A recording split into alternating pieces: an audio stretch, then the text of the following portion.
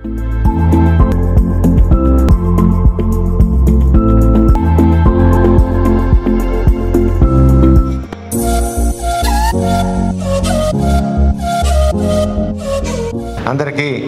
నమస్కారం. వాసనసింహంలో ప్రతి వారం ఆరోగ్య శాస్త్రం గురించుకుంటున్నాం. ఇది 1068వ కార్యక్రమం. 1000 కార్యక్రమాలు పూర్తిగా 68వ కార్యక్రమం. ఇది 1068వ కార్యక్రమం. గత 20 సంవత్సరాలుగా ఈ కార్యక్రమం నిరాఘంటంగా ప్రతి వారం ఒక్క వారం కూడా తప్పకుండా నిర్వహిస్తున్నాం. మామూలుగా అయితే ఇకంతా ప్రేక్షకులు ఉంటారు, చూస్తుంటారు, వాళ్ళతో మా ఆడియన్స్తో మాట్లాడడం, ఇంటరాక్షన్ అన్నీ ఉంటాయి. ఈ కోవిడ్-19 విషయంలో సందర్భంలో సోషల్ గ్యాదరింగ్ పనికిరాదు కనుక అంచేది ఎక్కువ మంది ఇక్కడ ఉండేట్లు కాకుండా మొత్తం ఆన్లైన్లోనే ఈ కార్యక్రమం జరుగుతుంది. ప్రతి వారం జరుగుతుంది. ఫేస్బుక్లో లైవ్ పెట్టినప్పుడు లైవ్లో అంటే ఫేస్బుక్ ఫ్రెండ్స్ మీ అందరికీ స్వాగతం పలుకుతున్నాను. మీకు ప్రతి వారం ఇలా మీరు చేస్తారు, మీరు షేర్ చేస్తున్నారు. దాదాపు 20,000 మంది ఈ కార్యక్రమాన్ని వీక్షిస్తున్నారు. ఫేస్బుక్ లైవ్ 20,000 మంది. అలాగే రేపు మళ్ళీ దీంతో యూట్యూబ్లో పెడతాం. Vasavya health care SAMARAM health ఛానల్లో ఇది లైవ్ మొత్తం లైవ్లో వచ్చినంతా కూడా దాన్ని చక్కగా మొత్తం పవర్ ప్రెజెంటేషన్ దాన్ని కలిపి ఇప్పుడు చూపించడం కుదరదు కనుక ఈ సందర్భంలో అంచేత పక్కన దానికి ఇమేజెస్ అన్ని కూడా చూపిస్తూ రేపంతా యూట్యూబ్లో మొత్తం పెట్టడం జరుగుతుంది అన్నమాట. Vasavya health care SAMARAM health channel ఎట్లయినా SAMARAM మల్టీ ఛానల్ నెట్వర్క్ ద్వారా 16 ఛానల్స్ రన్ చేస్తున్నాం. యూట్యూబ్లో 16 ఛానల్స్ వచ్చేస్తాయి. SAMARAM మల్టీ ఛానల్ నెట్వర్క్ని దాంట్లో ఇది హెల్త్ ఛానల్లో ఇది పెట్టడం జరుగుతుంది. మీరందరూ కూడా చూడాలనుకుంటున్నాను. ఈ రోజున చాలా ఇంపార్టెంట్ టాపిక్. కరోనా అనేది అసలు అంత గందరగోళంలో పడేసి మనిషిని. అది ఎలా వస్తుంది, ఏమైపోతుంది, మనం అంటే ఎన్ని జాగ్రత్తలు తీసుకున్నా మాస్కులు పెట్టుకుంటున్నాం, చేతులు శుభ్రం ఉంచుకుంటున్నాం, భౌతిక దూరం పాటిస్తున్నాం. అయినా సరే కరోనా సోకింది, రోజుకి పెరిగిపోతుంది, ఉధృతం అయిపోతుంది, కమ్యూనిటీ స్ప్రెడ్ వచ్చేసింది అని అంత గందరగోళంలో పడేస్తుంది.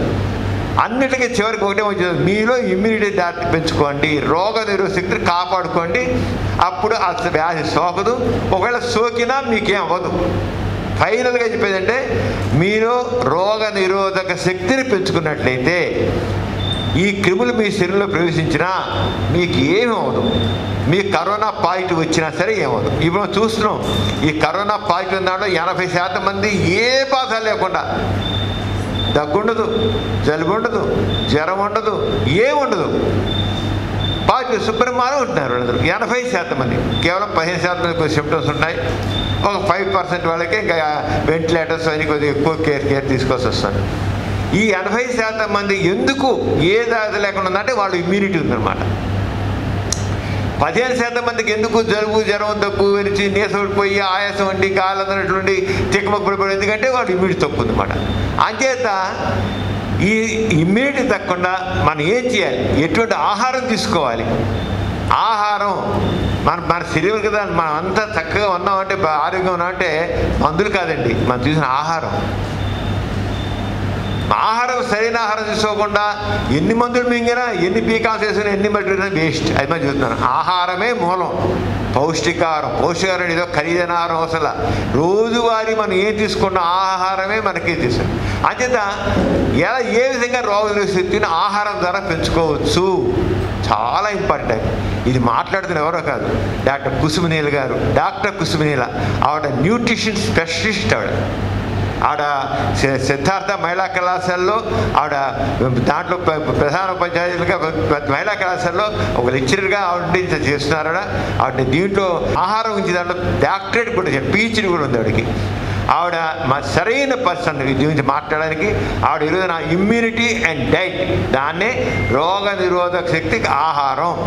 ఇక అందరూ కూడా శ్రద్ధగా వినండి. ఫేస్బుక్ ఫ్రెండ్స్ నేను చెబుతున్నాను, మీరు అందరూ శ్రద్ధగా వినండి. చాలా ఇంపార్టెంట్ టాపిక్. మీకు ఏమైనా డౌట్స్ ఉంటే పోస్ట్ చేయండి. ఆమె టాక్ అయిపోయిన తర్వాత మీకు అది మీద ఆమె చేత మీకు ఆన్సర్ ఇప్పిస్తాను. సెల్లో మీరు ఎంత చూస్తూ ఏమైనా సరే డౌట్స్ ఉంటారు కండి.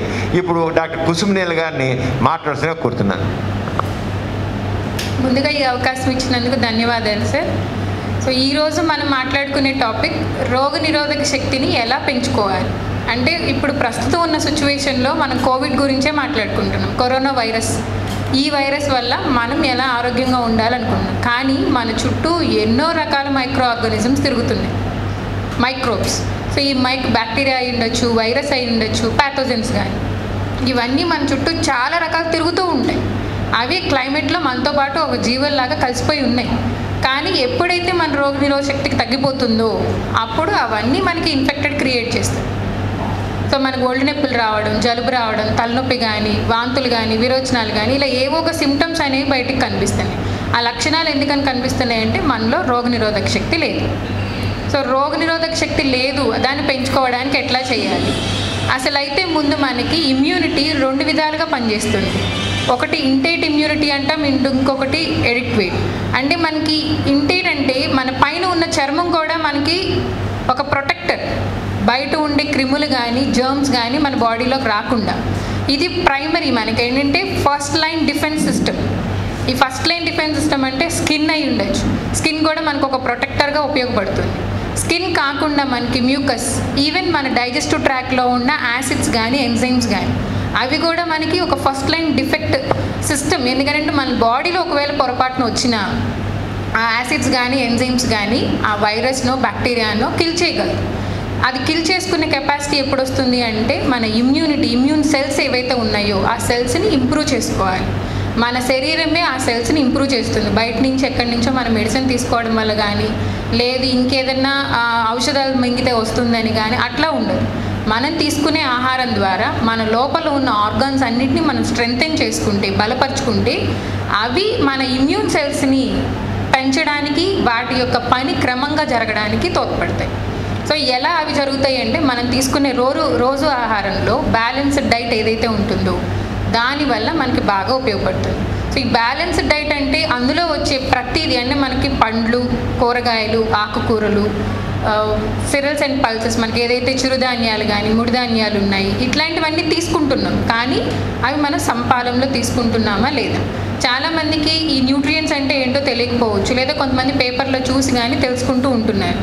కానీ తెలుసుకున్నది మనం ఎంతవరకు ఇన్పుట్ చేసుకుంటున్నాం, మనం తీసుకోగలుగుతున్నామా? చదివింది మర్చిపోతున్నామా? చదివిన దాన్ని మనం అప్లికబుల్ చేసుకుంటున్నామా? ఒకవేళ అప్లికబుల్ చేసుకుంటున్నామంటే అన్నిటినీ మనం ఫాలో అవ్వలేము. ఎందుకంటే కొంతమంది తెలిసి రాస్తారు, కొంతమంది ఎవరో చెప్పారని రాస్తారు, కొంతమంది తెలియక కూడా రాసి ఉండొచ్చు. కాబట్టి ఎవరైనా ఒక పర్సన్, అంటే మనకి స్పెషలిస్ట్ ఎవరైతే ఉన్నారో, లేదా ఒక డాక్టర్ గారు కానీ, డైటీషియన్ గారు కానీ ఎవరైతే మనకి చెప్పగలుగుతున్నారు, అలాంటి వాళ్ళని తీసుకొని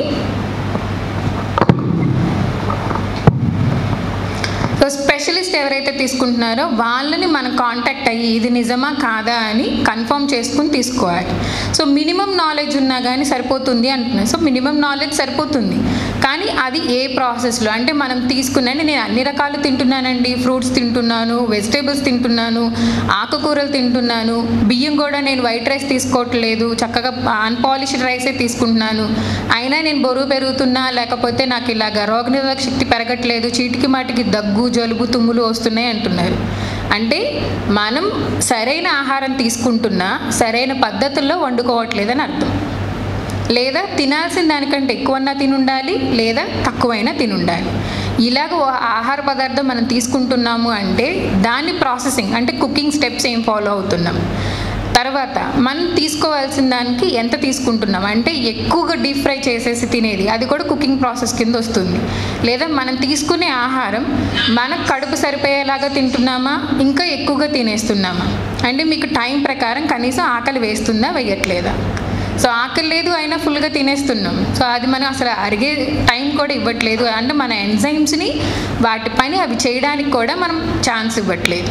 ఇలా చేసినప్పుడు కూడా మీకు ఆ రోగనిరోధక శక్తి అనేది పెరగదు. ముఖ్యంగా వయసు మళ్ళినప్పుడు మనకి ఎప్పుడైతే 60 ఏళ్ళు పెరుగుతున్నాయి, సో 60 ఏళ్ళు పైన పడిన తర్వాత మనకి బోన్ మ్యారో అనేది సరిగ్గా గ్రో అవ్వకపోవచ్చు, తగ్గిపోతుంది. దానివల్ల కూడా మనకి టీ సెల్స్ ఏవైతే ఇమ్యూన్ సెల్స్ ఉంటున్నాయో ఆ టీ సెల్స్ అనేవి గ్రోత్ కానీ ఫంక్షన్ కానీ చేయవు. అలాగే ఎక్కువగా స్మోకింగ్ కానీ ఆల్కహాల్ కానీ ఎవరు చేస్తున్నారు, అలాంటి వాళ్ళకు కూడా మన ఇమ్యూన్ సెల్స్ వాటి గ్రోత్ అండ్ అలాగే ఫంక్షన్ కూడా ఆగిపోతుంది. సో స్మోకింగ్ అండ్ ఆల్కహాల్ కూడా ఉండకూడదు. దాని తర్వాత ఎప్పుడైతే మనం ఎక్సెస్ వెయిట్ అనేది ఇంప్రూవ్ అయిపోయాం, అంటే మనం ఉండాల్సిన బరువు కంటే మన BMI కంటే మనం ఎక్సెస్ అమౌంట్ కనుక ఉన్నాము అంటే దానివల్ల కూడా మనకి ఇమ్యూన్ సెల్స్ అనేవి వాటి ప్రాపర్ ఫంక్షనింగ్ అనేది చేయదు. దాని తర్వాత ఎప్పుడైతే మనం ఎన్విరాన్మెంటల్కి ఎక్స్పోజ్ అవుతున్నప్పుడు అట్లీస్ట్ మినిమం శానిటేషన్, అంటే మనం కొద్దిగా వరకు అయినా కానీ మన జాగ్రత్తలు తీసుకుని బయట ఫుడ్ ఏదైనా తినకుండా ఉండడం, లేదు అంటే కూలింగ్ వాటరే తాగాలి. కూలింగ్ వాటర్ తాగాల్సిన అవసరం లేదు, అంటే రిఫ్రిజిరేటెడ్ వాటర్ కాకుండా నార్మల్ రూమ్ టెంపరేచర్లో ఉన్న వాటర్ తీసుకోవచ్చు.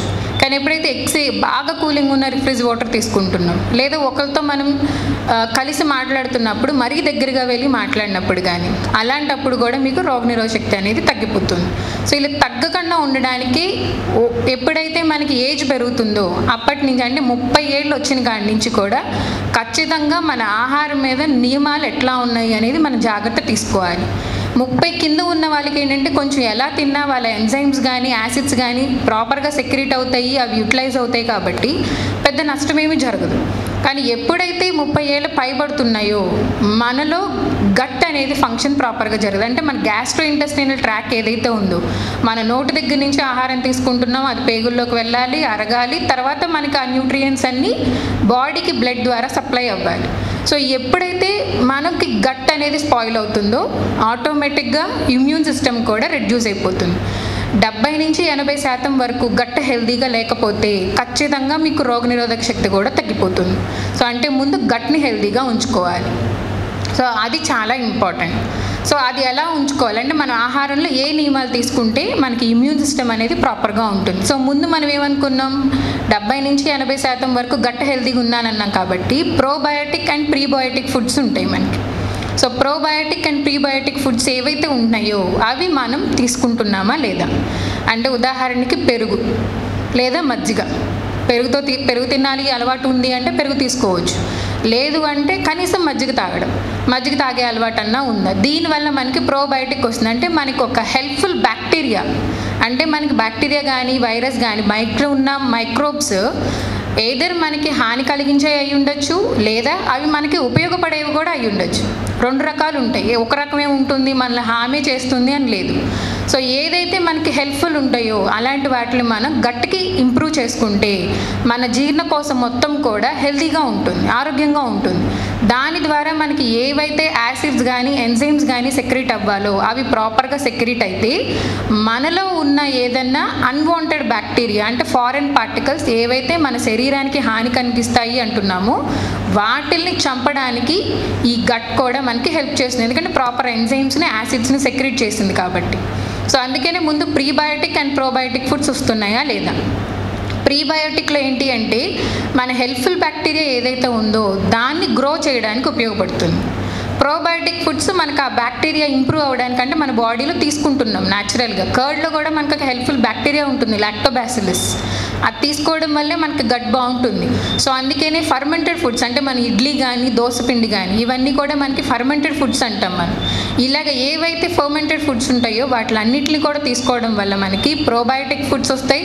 అలాగే వెజిటేబుల్స్, అంటే ఫైబర్ అండ్ ఆలిగోసాకరైడ్ కాంబినేషన్లో ఉండే ఫ్రూట్స్ కానీ వెజిటేబుల్స్ కానీ సెరల్స్ అండ్ పల్సెస్ కానీ తీసుకుంటే దాని ద్వారా మనకి ప్రీబయోటిక్ కూడా వస్తుంది.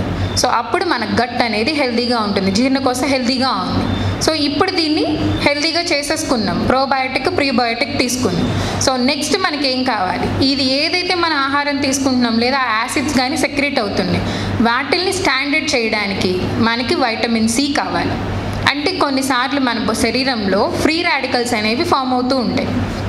స్ట్రెస్ పెరిగినప్పుడు, బాగా ఆలోచనతో కానీ పనులతో కానీ ఒత్తిడి కలిగినప్పుడు మీకు బాగా స్ట్రెస్ లెవెల్స్ ఎక్కువైపోయి కార్టిసాల్ కూడా పెరిగే అవకాశం ఉంటుంది. సో ఈ కాంపౌండ్ ఏదైతే ఉందో కార్టిసాల్ అనేది దానివల్ల కూడా మన ఇమ్యూన్ సెల్స్ ఫంక్షన్ అనేది తగ్గిస్తుంది, అంటే సప్రెస్ చేస్తుంది, చేయాల్సిన ఫంక్షన్ని ఆపేస్తుంది. అది ఆపకుండా ఉండడానికి కూడా మన కార్టిసాల్ని తగ్గించుకోవడానికి, స్ట్రెస్ రెడ్యూస్ చేయడానికి కూడా మనకి వైటమిన్ సి కానీ డి కానీ పనిచేస్తుంది. వైటమిన్ సి ఏంటి అంటే ఇది completely anti oxidant.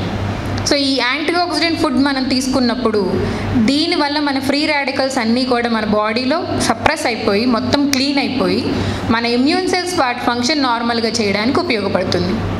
So vitamin C అంటే సిట్రిక్ యాసిడ్ ఎక్కడి నుంచి వస్తుంది మనకి? పుల్లగా ఉండే పళ్ళు కానీ, అంటే జాంకాయ, నిమ్మకాయ, కమలాకాయ కానీ, బత్తాకాయ అని, దానిమ్మ, ఇలాగ అన్ని ఫ్రూట్స్లో ఉంటాయి. ఇంకా వెజిటేబుల్స్లో కూడా మనకి నిమ్మకాయలో కానీ, ఆకుకూరల్లో కానీ, కూరగాయల్లో అన్నిటిలో కూడా మీకు వైటమిన్ సి అనేది దొరుకుతుంది. కానీ ఎప్పుడైతే ఈ వైటమిన్ సి ఉన్న ఫుడ్ మెటీరియల్స్ని ఎక్కువగా వేడి చేస్తున్నాం, బాగా బాయిల్ చేస్తున్నాం, ఓవర్ హీట్ కనుక చేస్తే, బాయిలింగ్ పాయింట్ కంటే ఎబో కనుక కుక్ చేస్తే వైటమిన్ సి శాతం అనేది తగ్గిపోతుంది. సో ఇలాంటప్పుడు ఎలా తీసుకోవాలి అని అనుమానం వస్తుంది. అంటే మీరే చెప్తున్నారు తినమని, మళ్ళీ మీరే కుక్ చేస్తూ పోతుంది అంటున్నారు కదా అంటే, కనీసం దాని బదులు మజ్జిగ తాగుతున్నారు, దాంతోపాటు ఒక హాఫ్ చెక్క నిమ్మకాయ పిండుకోండి. మనం ఒక పావు లీటర్ గ్లాస్ తాగుతున్నాం మంచి మజ్జిగ, దాంట్లోకి ఒక చెక్క కనీసం సగం నిమ్మకాయ పిండుకుని తాగినా మీకు వైటమిన్ సి వస్తుంది, ఇందాక మనం మాట్లాడుకున్నట్టుగా ప్రోబయోటిక్ వస్తుంది. సో 2 న్యూట్రియంట్స్ మీకు అక్కడ వచ్చేసినాయి. సో గట్ హెల్తీగా ఉంది, యాంటీ ఆక్సిడెంట్ యాక్టివిటీ ద్వారా ఫ్రీ రాడికల్స్ కూడా తగ్గిపోయినాయి. నెక్స్ట్ వైటమిన్ డి, ఇది మనకి యాంటీ వైరల్ కింద పనిచేస్తుంది. అంటే మన బాడీలో ఏదైతే వైరస్ ఉంటుందో దాన్ని రెడ్యూస్ చేయడానికి యాంటీ వైరల్ ఏజెంట్ కింద వైటమిన్ డి అనేది మనకి బాగా తోడ్పడుతుంది. కానీ ఈ వైటమిన్ డి ఎక్కడి నుంచి వస్తుంది? కేవలం సూర్యరశ్మి నుంచి మాత్రమే వస్తుంది. అది కూడా మిట్ట మధ్యాహ్నమో 3ంటికో 4ంటికో బండి వేసుకుని రోడ్ల మీద తిరిగితే రాదు. పొద్దున పూటల మీరు ఏదైనా ఎక్సర్సైజ్ కానీ యోగా కానీ చేసే అలవాటు ఉంది, ఫ్యాన్ కిందో ఏసీ కిందో కాకుండా చక్కగా ఓపెన్ ప్లేస్లో మీ కారిడార్ కానీ లేదు అంటే డాబా మీద కానీ ఏదైనా ఖాళీ ఉంటే, అవి కూడా మేము చెయ్యము అనుకుంటే కనీసం వాకింగ్, సో మెల్లగా నడిచినా కొంచెం ఎండ తగిలేలాగా ఉదయం 6ంటికి కానీ 7ంటికి కానీ అలా కనీసం 45 నిమిషాలు చేసినా మీకు ఆ వైటమిన్ డి అనేది సూర్యకిరణాల ద్వారా వస్తుంది. దాంతోపాటుగా మనం ఒమేగా 3 ఫ్యాటీ యాసిడ్స్ కూడా తీసుకోవాలి. అంటే వైటమిన్ డి తీసుకుంటున్నాము, దాంతోపాటు కూడా మనం మంచి ఫ్యాట్స్ ఏవైతే ఉన్నాయో, మంచి కొవ్వు పదార్థాలు ఒమేగా 3, ఒమేగా 6 ఫ్యాటీ యాసిడ్స్ ఉంటాయి, లేదా పాలీ అన్సాచురేటెడ్ ఫ్యాటీ యాసిడ్స్ అంటున్నాం. వీటిని కనుక తీసుకుంటే మనకి కాల్షియం అబ్జార్ప్షన్ జరుగుతుంది, దానివల్ల బోన్ మ్యారో స్ట్రాంగ్గా ఉంటుంది. సో బోన్ మ్యారో ఉంది అంటే ఆటోమేటిక్గా టీ సెల్స్ అనేది డెవలప్ అయ్యి మీకు రోగనిరోధక శక్తి పెరుగుతుంది. సో ఇదంతా ఒక కనెక్షన్ లాగా మీకు కనిపిస్తుంది. అంటే మనం తిన్నదాన్ని మనం బాడీ డైజెస్ట్ చేసుకోవాలి, అది యూటిలైజేషన్ బాడీకి స్ప్రెడ్ చేయాలి. సో అలా జరగాలి అంటే కంపల్సరీ మనం ఆ నియమం ప్రకారం చేసుకుంటూ ఉండాలి. సో వైటమిన్ డి ఇంకా ఎలా అంటే మనకి కోడిగుడ్డు తీసుకోవచ్చు. అంటే వైటమిన్ డి సన నుంచి వచ్చింది కాకుండా కొంచెం తక్కువ మోతాదుల్లో ఆ అబ్జార్ప్షన్కి యూజ్ అయ్యేలాగా ఎగ్లో ఉంటుంది. సో కోడిగుడ్డు సొనతో కలిపి తినచ్చు. సొనని పడేసి ఓన్లీ తెల్ల తినాల్సిన అవసరం లేదు, ఎందుకంటే తెల్లదానిలో ప్రోటీన్ ఉంటుంది, అలాగే పసుపుది యోక్ ఏదైతే ఉంటుందో దాంట్లో మనకి గుడ్ కొలెస్ట్రాల్ ఉంటుంది, దానివల్ల మనకి సెల్ గ్రోత్ అనేది ఇంప్రూవ్ అవుతుంది. కాబట్టి హోల్ ఎగ్ కన్జ్యూమ్ చేయొచ్చు, అది కూడా పసుపచ్చగా ఉండాలి, బాగా నల్లగా ఎక్కువ ఉడికిపోయిన కోడిగుడ్డుని తీసుకోకూడదు. తర్వాత మంచి చేపలు అంటే షెల్ ఫిషెస్ అంటాం, లేదంటే చిన్న చేపలు, మీకు మెత్తళ్ళు కానీ రేగంటలు కానీ చాలా చిన్నవి మన వేలంతే ఉంటాయి, అలాంటి చేపలైనా కానీ తీసుకోవచ్చు. లేదు అవి కూడా దొరకట్లేదు, మేము తినము నాన్ వెజ్ అనుకుంటే నట్స్ అండ్ ఆయిల్ సీడ్స్, మనకి పుచ్చకాయ దొరుకుతుంది, అందులో గింజలు పడేయకండి, ఎండపెట్టేసి తొక్క తీసి లోపల పప్పు తినచ్చు పుచ్చకాయ గింజలు. లేదు అంటే గుమ్మడికాయ విత్తనాలు, గుమ్మడికాయలో కూడా గింజలు ఉంటే వాటిని కూడా బాగా ఎండబెట్టేసిన తర్వాత పైన తొక్క తీసుకోవచ్చు. లేదా ఇవి మీకు మార్కెట్లో డైరెక్ట్గా దొరుకుతున్నాయి, అవైనా కానీ తీసుకోవచ్చు. బాదం పప్పు, వాల్నట్స్ కానీ ఇలాంటివి నట్స్ ఏవైతే ఉన్నాయి మనకి, ఆ నట్స్ తీసుకున్నా కానీ మీకు ఒమేగా 3, ఒమేగా 6 ఫ్యాటీ యాసిడ్స్ వస్తాయి, దాంతోపాటు ఈ వైటమిన్ డి కూడా ఉపయోగపడుతుంది. సో ఇప్పుడు మనకి vitamin D, vitamin C, probiotic and Biotique foods అయిపోయింది. నెక్స్ట్ ఇంకా ముఖ్యమైనది ఏంటంటే మనకి మినరల్లో ఐరన్. మామూలుగా మనకి ఐరన్ తెలిసింది ఏంటి అంటే దీనివల్ల రక్తం తగ్గిపోతుంది. ఒకవేళ ఐరన్ మనం ప్రాపర్గా తీసుకోకపోతే మన శరీరంలో హిమోగ్లోబిన్ లెవెల్స్ రెడ్యూస్ అయిపోతున్నాయి, దానివల్ల మనకి తల తిరగడం కానీ, కాళ్ళు లాగడం కానీ, నీరసంగా అనిపించడం కానీ, ఆయాసం రావడం కానీ వస్తుంది. కానీ ముఖ్యమైనది ఏంటి అంటే ఎప్పుడైతే మనకి హిమోగ్లోబిన్ తగ్గిపోతుందో మన శరీరానికి కావాల్సినంత ఆక్సిజన్, ముఖ్యంగా మన బ్రెయిన్కి కావాల్సినంత ఆక్సిజన్ అనేది అందదు. సో అలా అందకపోవడం వల్ల కూడా మనకి రోగనిరోధక శక్తి సెల్స్ ఫంక్షనింగ్ అనేది ఆగిపోయి సప్రెస్ అయిపోయి మనం ఎనీ వైరస్ ఏ చిన్నదానికైనా సీజన్ మారినప్పుడల్లా మనకి ఏదో ఒక సిమ్టమ్ కనిపిస్తుంది. ఇప్పుడు వర్షాలు పడుతున్నాయి, తడవకపోయినా చాలామందికి జలుబు వచ్చేస్తుంది, లేదంటే దగ్గు వస్తుంది. ఇలాంటివి రాకుండా ఉంటాయి. సో అందుకని మనం ఐరన్ని కూడా మన బాడీలోకి ఇంప్రూవ్ చేసుకోవాలి, అంటే మనం కన్జ్యూమ్ చేసుకుని మన రోజువారీలాగా తీసుకోవాలి. ఈ ఐరన్ కూడా మనకి ఎక్కడ దొరుకుతుంది అంటే డేట్స్, ఖర్జూర పళ్ళు, ఆకుకూరలు, కూరగాయలు, కోడిగుడ్డు, చేప, విత్తనాలు ఏవైనా కానీ, గుమ్మడికాయ, ఇలాంటి విత్తనాల్లో కూడా మనకి డ్రై చేసినప్పుడు ఐరన్ కంటెంట్ పెరుగుతుంది.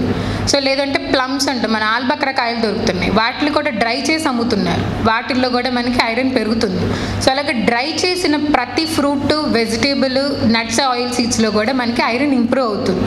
లేదు అంటే చక్కగా రాగి జావ, మజ్జిగ కలిపి రాగి జావలాగా చేసుకుని తీసుకున్న రాగి ద్వారా మీకు కాల్షియం వస్తుంది, ఐరన్ కూడా వస్తుంది. సో ఇలాగా మనం డైట్ని అనేది ఇంప్రూవ్ చేసుకుంటూ ఉండాలి. సో ఐరన్తో పాటుగా మనం ప్రోటీన్ కూడా తీసుకోవాలి, ఎందుకంటే మన డిఎన్ఏ కానీ సెల్స్ కానీ డెవలప్ జరగాలి, మన బాడీ హెల్తీగా ఉండాలి, వీక్ అయిపోకూడదు, సెల్స్ అన్నీ స్ట్రాంగ్ అవ్వాలి, బైండింగ్ బాగుండాలంటే ప్రోటీన్ కావాలి, అంటే మాంసకృతులు.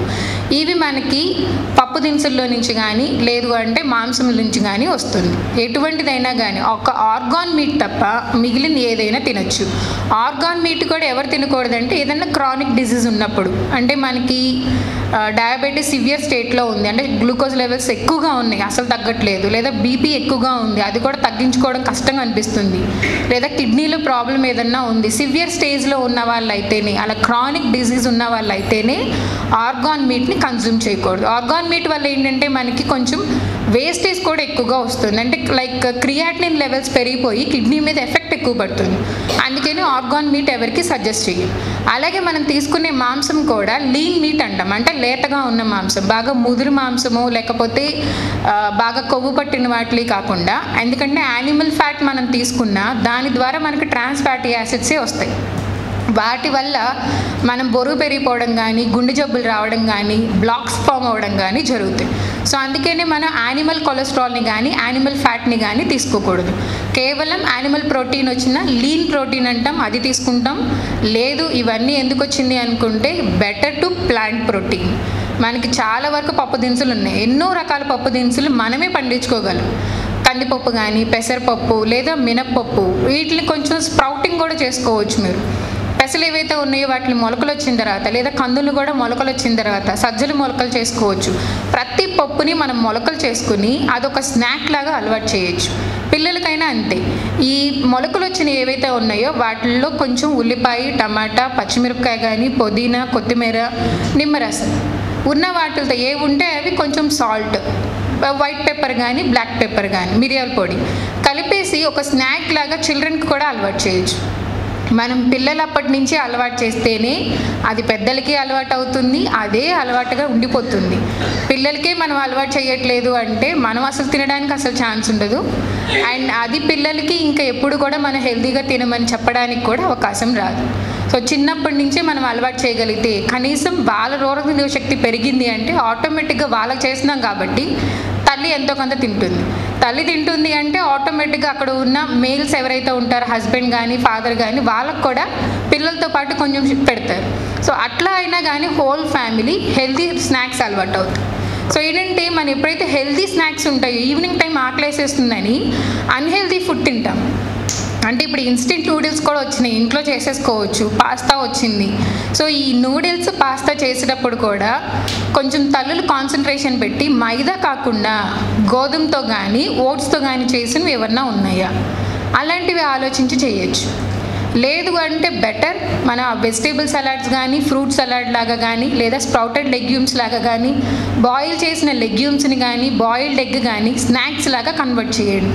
సో బేబీకి కూడా మన రోగనిరోధక శక్తిని ఇంక్రీజ్ చేయొచ్చు. అంటే మనం పాలిస్తున్నాం, టిఫిన్ పెడుతున్నాం, మధ్యాహ్నం భోజనం పెడుతున్నాం, అంతా బాగుంది. కానీ సాయంత్రంకి వచ్చేసరికి ఎప్పుడైతే అన్హెల్తీ ఫుడ్ యాడ్ చేసేస్తున్నామో దానివల్ల మనకి ఇంతసేపు కష్టపడింది తగ్గిపోవచ్చు. సో అందుకని స్నాక్ని కూడా మనం హెల్తీ ఫుడ్నే ప్లాన్ చేసుకుంటూ వాళ్ళ ఇమ్యూన్ సిస్టమ్ని ఇంక్రీజ్ చేయొచ్చు. సో అలాగ మనం ఇమ్యూన్ సిస్టమ్ని ఇంక్రీజ్ చేసుకోవడానికి ప్రోటీన్ కూడా ఒకటి హెల్ప్ఫుల్ అవుతుంది. ఇంకొకటి మనకి మినరల్ ప్రోటీన్ కాకుండా ప్రోటీన్ మేజర్ న్యూట్రియంట్, ఇంకొక మైనర్ న్యూట్రియంట్లో మినరల్ మనకి zinc and selenium. So zinc and సెలీనియంలో ముఖ్యంగా సెలీనియం ఇది అసలు ట్రాన్స్ అంటే మనకు చాలా తక్కువగా దొరికేది, చాలా తక్కువ ఫుడ్స్లో అంటే నట్స్ అండ్ ఆయిల్ సీడ్స్లో కానీ ఆలివ్ ఆయిల్లో కానీ ఇలాంటి వాటిల్లో మాత్రమే ఎక్కువగా దొరుకుతుంది. లేదా ఫిషెస్లో కూడా కొన్ని సెలెక్టివ్ ఫిషెస్లోనే దొరుకుతుంది, అన్ని రకాల చేపల్లో కూడా ఉండవు, మనకి సారడిన్ లాంటి ఫిషెస్లో మాత్రమే ఉంటుంది. సో ఈ సెలీనియం ఎందుకు ఇంపార్టెంట్ అంటే మన డిఎన్ఏ స్ట్రక్చర్ని హెల్తీగా ఉంచడానికి సెలియో ప్రోటీన్ కింద మనకి అది ప్రోటీన్తో కంబైన్డ్ అయ్యి మనకి డిఎన్ఏని ఇంప్రూవ్ చేస్తుంది. సో ఎప్పుడైతే మన డిఎన్ఏ ప్రొటెక్టివ్గా ఉంటుందో ఆటోమేటిక్గా మనకి ఆ సెల్స్ అన్నీ కూడా యాక్టివ్గా ఉంటాయి. కాబట్టి సెలీనియం కూడా మనకి one of the important along with the zinc and other nutrients. So ఈ న్యూట్రియన్స్ అన్నిటినీ మనం కంబైన్ చేసి తీసుకోవడం ఎలాగా అంటే మీరు న్యూట్రియన్స్ పరంగా చెప్పారండి మాకు తెలీదు అంటే దాంతోపాటు మీకు నేను ఎగ్జాంపుల్స్ చెప్పాను. సో ఏ న్యూట్రియంట్కి ఏ ఫ్రూట్స్ వెజిటేబుల్స్ వస్తున్నాయి అనేది అలా మన రోజువారీ ప్లాన్ చేసుకోవచ్చు. పొద్దున్నే మనం 6ంటికి లెగుస్తున్నాం, పడుకోవడం 10ంటికి పడుకుంటున్నాం అనుకుందాం. సో పొద్దున్నే 6ంటికి లెగిసినప్పుడు మీరు పొద్దున్నే ఏం తీసుకుంటున్నారు? కొంతమంది గోరువెచ్చని నీళ్ళు తాగుతున్నామని చెప్తారు, కొంతమంది లెమన్ కలుపుకుని హనీ తాగుతున్నాము, లేదా ఉట్టి లెమన్ తాగుతున్నాం, ఉట్టి లెమన్ వాటర్ హనీ వాటర్ తాగుతున్నాం అని కానీ చెప్తారు. సో ముందు లెగ్సిన తర్వాత మనం చేయాల్సింది బ్రషింగ్ అయిన తర్వాత అట్లీస్ట్ ఒక 10 to 12 feet నడవండి. బ్రషింగ్ అయిపోయి ఫ్రీ ఆఫ్ మైండ్తో ఉండి మీ రూమ్లోనే అటు ఇటు కనీసం ఒక 2-3 సార్లు నడిచిన తర్వాత కుండలో నీళ్లు కానీ శుభ్రంగా ఉంటే కుండలో నీళ్లు కానీ లేదా బిందులో నీళ్లు కానీ ఒక 1/2 లీటర్ అంటే 250 ml వాటర్ తాగండి. సో గట్ మనకి మౌత్ దగ్గర నుంచి గట్ వరకు కూడా కొంచెం క్లీన్ అవుతుంది. ఆ తర్వాత మీరు గోరువెచ్చని నీళ్ళు తాగుతున్నారా లేకపోతే లెమన్ వాటరా హనీ వాటరా అనేది తర్వాత చూసుకోవచ్చు. సో తాగిన తర్వాత వెంటనే కొంతమంది ఎక్సర్సైజ్ చేస్తారు లేదా కొంతమంది వాకింగ్కి వెళ్ళిపోతారు. సో వాటర్ తాగిన వెంటనే వెళ్ళకుండా కనీసం ఒక 5 నిమిషాలు లేదా అట్లీస్ట్ ఒక 3 నిమిషాలైనా కానీ రెస్ట్ తీసుకోవాలి. సో కొంచెం ప్రశాంతంగా కూర్చుని ఉంటాం. తర్వాత మన వాకింగ్ కానీ యోగా ఎక్సర్సైజెస్ మెడిటేషన్స్ స్టార్ట్ చేస్తాం. సో యోగా ఎక్సర్సైజ్ మెడిటేషన్స్ చేసిన తర్వాత కూడా ఎందుకంటే మార్నింగ్ చేసిన ఎఫెక్ట్ అనేది మీకు బాగా ఉంటుంది. మన సెల్స్ అన్నీ కూడా అంటే మనం ఎంప్టీ స్టమక్ మీద ఎక్సర్సైజెస్ చేస్తున్నాం. సో దానివల్ల ఎఫెక్ట్ అనేది బాగా ఉంటుంది. సో మనం ఎప్పుడైతే ఏ సెల్స్ని అయితే మనం స్ట్రెంగ్తన్ చేయాలనుకుంటున్నామో అవన్నీ కూడా ప్రాపర్గా స్ట్రెంగ్తన్ జరుగుతాయి. సో ఇలా చేస్తున్నప్పుడు మళ్ళీ వెంటనే వాటర్ లిక్విడ్ కానీ లెమన్ వాటర్ కానీ ఏమీ తీసుకోవద్దు. ఒకవేళ మీరు గొంతు ఆరిపోయింది ఎక్సర్సైజ్ చేయడం వల్ల స్వెట్ ఎక్కువ కారిపోయి గొంతు బాగా పొడైపోయింది అనుకుంటే ఒక్క సిప్ జస్ట్ మీ గొంతు వరకు తడిస్తే చాలు, అలా తాగుతారు. లేదు అంటే కనీసం ½ అన్ అవర్ ఆగిన తర్వాతే మళ్ళీ లిక్విడ్ అనేది తీసుకోవాలి. లేదు అంటే అది కూడా మనం చేసిన వర్కౌట్స్ మీద ఎఫెక్ట్ ఎక్కువగా పడుతుంది. సో మనకు ఆ ఎఫెక్ట్ పడకుండా నార్మలైజ్డ్గా ఉండాలి, మన న్యూట్రియన్స్ అన్నీ నార్మల్గా ఉండాలి, యాసిడ్స్ అన్నీ న్యూట్రల్గా స్టేట్లోనే ఉండాలి తప్ప ఎసిడిక్ కానీ ఆల్కలీన్ స్టేట్లో కానీ ఉండకూడదు. సో అందుకనే మనం ఈ ½ అన్ అవర్ గ్యాప్ ఇస్తాం. ఆ తర్వాత మనం ఫుడ్ ఏం తీసుకుంటున్నాము ఎప్పుడు కూడా మన పొట్టని కానీ నాలుకని కానీ సాటిస్ఫై చేయడానికి చూడకండి. సో ఎప్పుడైతే మన నాలుకని కానీ పొట్టని కానీ సాటిస్ఫై చేస్తున్నామంటే అవి రెండు హ్యాపీగా ఉంటే చాలు అనుకుంటున్నామో ఖచ్చితంగా మన శరీరం మన మాట వినదు, హ్యాపీగా ఉండదు. 100% ఇది ప్రూవెన్ కూడా. సో ఎప్పుడైతే మనకు నాలుకని సాటిస్ఫై చేస్తున్నాం అంటే రుచికరమైనవన్నీ తినాలి, వేరేవేవి మనకు తినడానికి పనికిరాదు. లేదా కళ్ళని సాటిస్ఫై చేస్తున్నాం అంటే మీకు కావాల్సిన న్యూట్రియన్స్ రావు. డీప్ ఫ్రై అంటే ఇప్పుడు ఫర్ ఎగ్జాంపుల్ మనం చికెన్ తినమన్నాం, మంచిదే చికెన్ తింటే బాగా స్పైసీగా డీప్ ఫ్రై చేసేసి తినడం వల్ల మీకు అందులో ఉన్న న్యూట్రియన్స్ అనేవి రావు. సో నాలుగు సాటిస్ఫై అవుతుంది, పొట్ట కూడా హ్యాపీగా ఉంది డీప్ ఫ్రై చికెన్ తినడం వల్ల, కానీ మీ బాడీకి కావాల్సిన న్యూట్రియంట్ రాదు. సో అందుకని ఎప్పుడు కూడా టంగ్ని మౌత్ని సాటిస్ఫై చేయొద్దు. సో సాటిస్ఫై చేస్తున్నాము అంటే ఆటోమేటిక్గా you are putting in welcome board. అంటే మనకి ఏదైనా కానీ వైరస్ బ్యాక్టీరియా వచ్చి నా శరీరంలో ఉండొచ్చు అని అనుమతి ఇచ్చినట్టు. సో అందుకని టంగ్ని ఎప్పుడు కూడా సాటిస్ఫై చేయొద్దు. ఇలా మనం మార్నింగ్ బ్రేక్ఫాస్ట్ అయిపోయింది, మార్నింగ్ బ్రేక్ఫాస్ట్ కూడా ఫర్మెంటెడ్ ఫుడ్స్ తీసుకోండి, ఇడ్లీ దోశ, అంతేగాని డీప్ ఫ్రై లాంటివి తీసుకోవద్దు. డీప్ ఫ్రై లాంటివి తీసుకున్నప్పుడు కూడా ఆయిల్ కంటెంట్ ఎక్కువగా అయిపోతుంది. ఎక్కువగా స్టీమ్డ్ ప్రిఫర్ చేయండి. మ్యాక్సిమం స్టీమ్డ్ ప్రిఫర్ చేసినప్పుడు మనకు కావాల్సిన ఎసెన్షియల్ ఆయిల్స్ మాత్రమే మన బాడీకి రీచ్ అవుతాయి along with the protein. So మనకు కంపల్సరీ బ్రేక్ఫాస్ట్లో ప్రోటీన్, ఫ్యాట్ అలాగే కార్బోహైడ్రేట్స్ ఈ 3 ఉన్నాయో లేదో చూస్తున్నాం. సో ఈ 3 కూడా మనకి ఫర్మెంటెడ్ ప్రోడక్ట్ నుంచి వస్తే మన గట్ కూడా డే అంతా హెల్తీగా ఉంటుంది. సో అందుకని ఫర్మెంటెడ్ ప్రోడక్ట్స్. దీంతో పాటు కంపల్సరీ ఒక వైటమిన్ సి ఉండేలాగా ఏదైనా ఒక ఫుడ్ని ప్లాన్ చేసుకోండి. ఫర్మెంటెడ్ ప్రోడక్ట్స్ నుంచి వైటమిన్ సి వస్తుంది, బట్ కుక్ చేస్తున్నాం కాబట్టి దాని లెస్ అవుతుంది. ఫుడ్ తినేసిన తర్వాత మీరు ఏదైనా లెమన్ వాటర్ తాగడం కానీ, లేదంటే ఆరెంజ్ జ్యూస్ కానీ, పైనాపిల్ జ్యూస్ కానీ, లేదంటే గ్రేప్ జ్యూస్ కానీ, అలా ఏదైనా జ్యూస్ తీసుకోగలిగితే జ్యూస్ తీసుకోండి. లేదా హోల్ ఫ్రూట్ తినగలిగే కెపాసిటీ ఉంటే హోల్ ఫ్రూట్, అంటే బ్రేక్ఫాస్ట్ ఇడ్లీ దోశ వాటిని కొంచెం కర్రీగానే వండుతున్నాం కాబట్టి ఆయిల్ వస్తుంది. అలాగే మీకు వైటమిన్స్ అండ్ మినరల్స్ ఏవైతే మనకి యాంటీ ఆక్సిడెంట్స్ ప్రొవైడ్ చేస్తున్నాయో అవి ఆకుకూరలు కూరగాయల ద్వారా కూడా వైటమిన్స్ అండ్ మినరల్స్ రూపంలో బాగా వచ్చింది.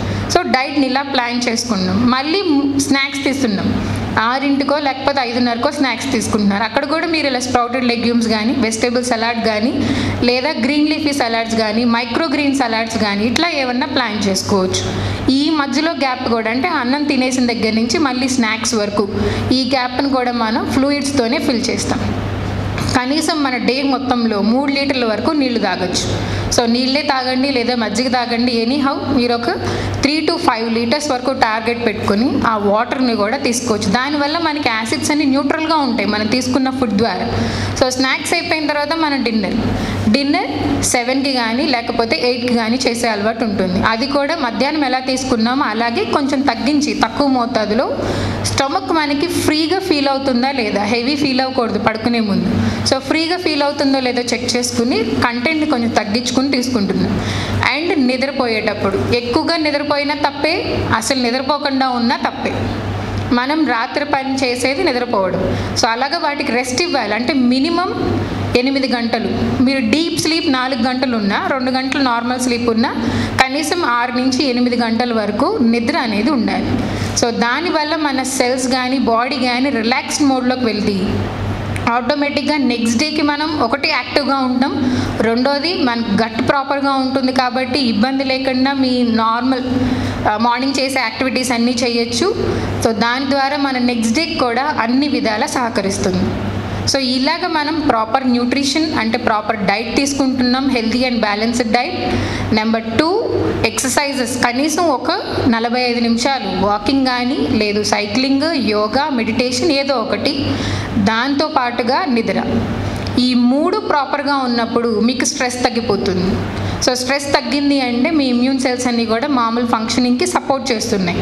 బ్యాలెన్స్డ్ డైట్ తీసుకున్నాం కాబట్టి సెల్స్ అన్నీ ప్రాపర్గా గ్రో అవుతున్నాయి. ఆటోమేటిక్గా మన నిరోధక శక్తి పెరుగుతుంది. మన ఆరోగ్యం మన చేతిలో ఉంటుంది. మన ఆరోగ్యం ఎప్పుడైతే మన చేతిలో ఉండదో ఆటోమేటిక్గా మనం అన్ని చోట్లకి తిరగాల్సి వస్తుంది. So let's food be the medicine and medicine be the food. ఆహారమే మనకి మెడిసిన్గా ఉపయోగపడుతుంది. ఆ మెడిసిన్ తీసుకుంటున్నామంటే ఏది? ఆహారం. ధన్యవాదాలు. మీకు ఏమైనా డౌట్ ఉందా? నేను అమ్మంటారు మీ ఆహారం గురించి ఎలా రండి రండి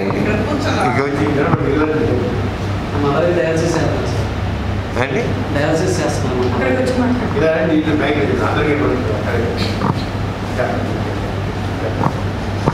మదర్కి డయాలసిస్ చేస్తున్నారు సార్. బ్లడ్ తగ్గిపోతుంది. బ్లడ్ పెరగటానికంటే షుగర్ ఉంది, బీపీ ఉంది. ఏం ఫ్రూట్స్ తినాలంటే అట్టిగా తిన్నా షుగర్ వస్తుంది. అది ఏం తినాలని క్లారిటీ లేదు. డయాబెటీస్తో పాటు బీపీ ఉంది, ఏ ఫ్రూట్స్ తినాలి అని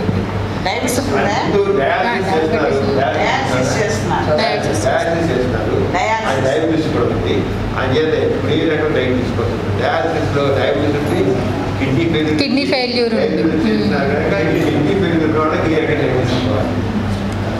ఇప్పుడు కూరగాయలు అవన్నీ ఎట్లా పెడుతున్నారండి? కూర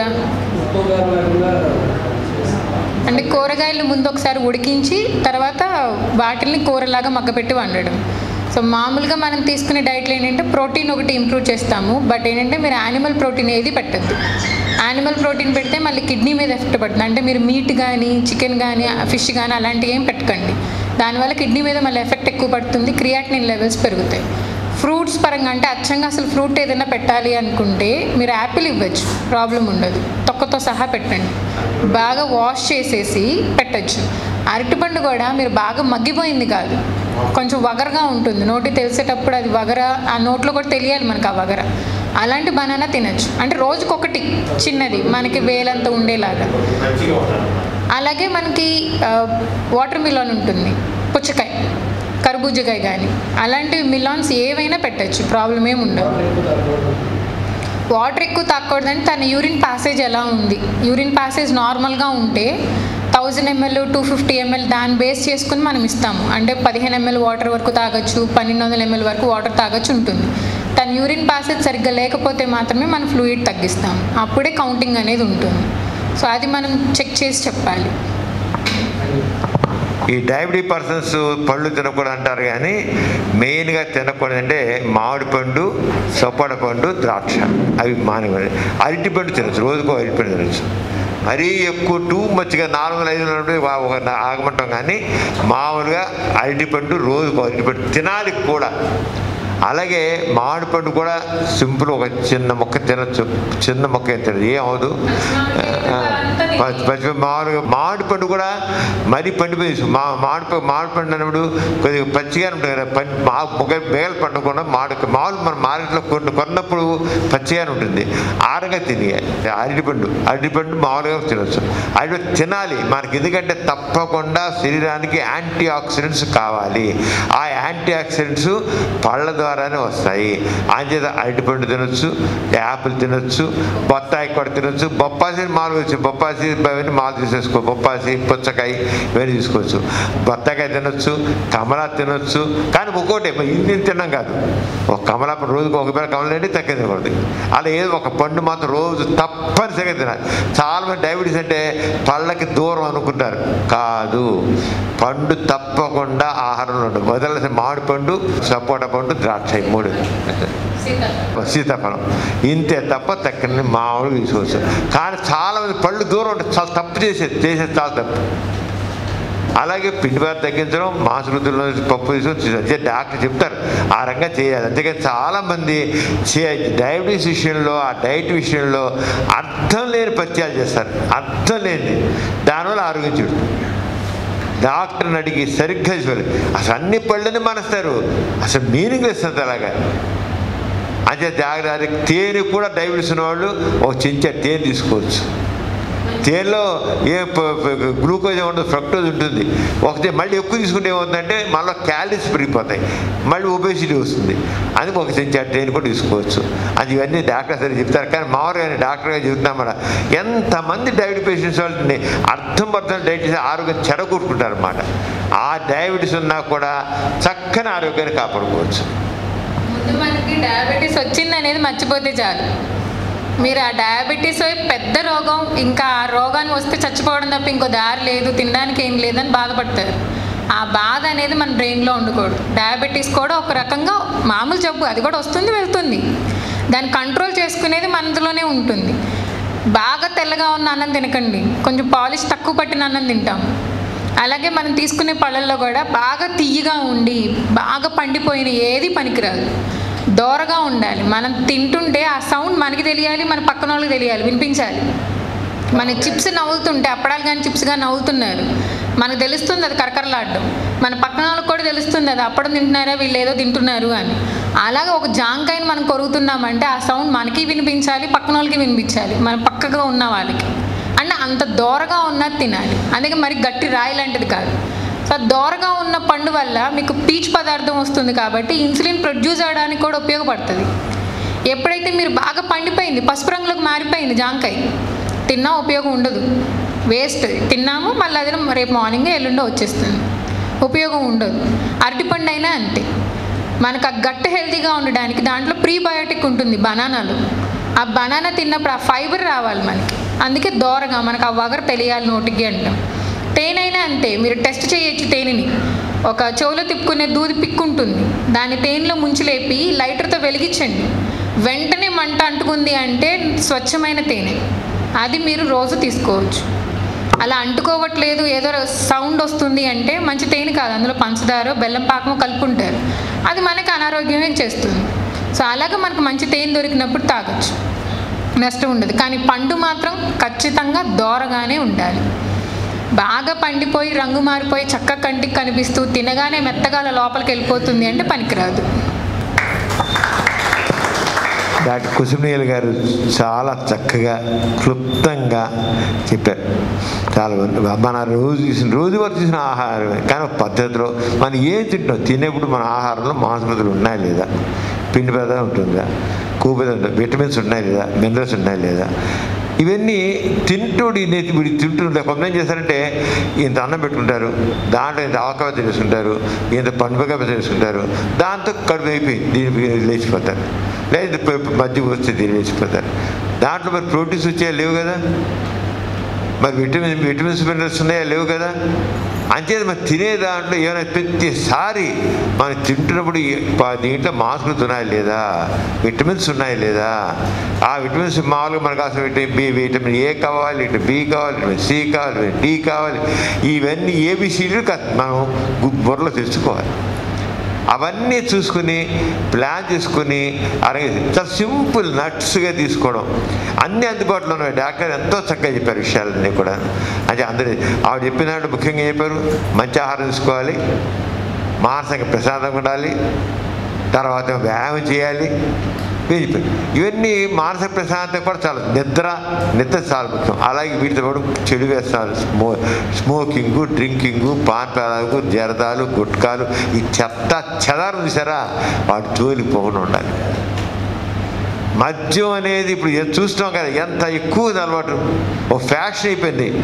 ఆ మద్యం అనేది ఎంతో నష్టం, స్మోకింగ్ ఎంతో నష్టం చేస్తుంది, దాని ఇమ్యూనిటీ డౌన్ అయిపోతుంది. అంచేత మద్యం అనేది ఆల్కహాల్ని ముట్టుకోవడానికి వీల్లేదు. ఆ రంగం ఉండి చాలా చక్కగా ఉన్నారు. తర్వాత డాక్టర్ మార్గాన్ని వందసంపన చేయబోతున్నారు. డాక్టర్ కుసుమ నీల గారు చాలా చక్కగా చెప్పారు న్యూట్రిషన్ ఎంత ఇంపార్టెంట్ అంది. ప్రతి ఒక్కళ్ళు న్యూట్రిషన్ తీసుకోవడం, పుట్టినప్పటి నుంచి మనం చనిపోయే వరకు న్యూట్రిషన్ తీసుకుంటాం. కానీ ఆ న్యూట్రిషన్ని మనం పద్ధతిగా తీసుకోవట్లా, మనకి ఏది ఇష్టము అన్నట్టు ఆరంగా తీసుకుంటాం. అలా కాకుండా డాక్టర్ కుసుమ నీల గారు చాలా చక్కగా, ఆవిడ న్యూట్రిషన్ స్పెషలిస్ట్ కనుక మనకి అవైలబుల్గా ఉన్న న్యూట్రిషనే చెప్పారు.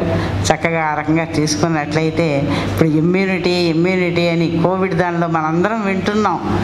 ఇమ్యూనిటీ అంటే ఎక్కడి నుంచో రాదు, ఎక్కడి నుంచో ఇది కాదు, మనం తీసుకునే నిత్యం దొరికే ఆహారంలోంచే మనం తీసుకోవచ్చు అని చాలా చక్కగా చెప్పారు. ఆ చేత డాక్టర్ కుసుమ నీల గారికి థ్యాంక్స్ తెలియజేస్తున్నాను.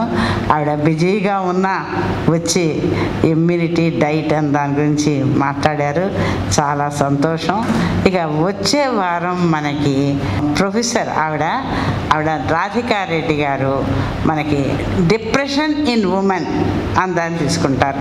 ఇప్పుడు ఆడవాళ్ళకి చాలా డిప్రెషన్ ఉంటుంది.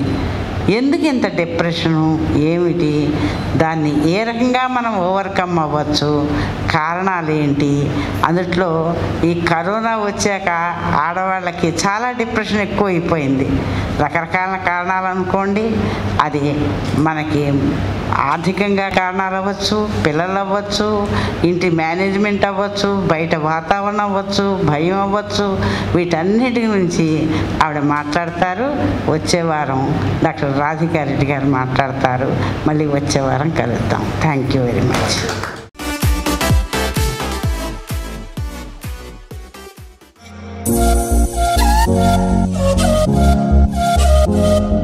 మరిన్ని కొత్త వీడియోల కోసం మా ఛానల్కి సబ్స్క్రైబ్ చేయండి.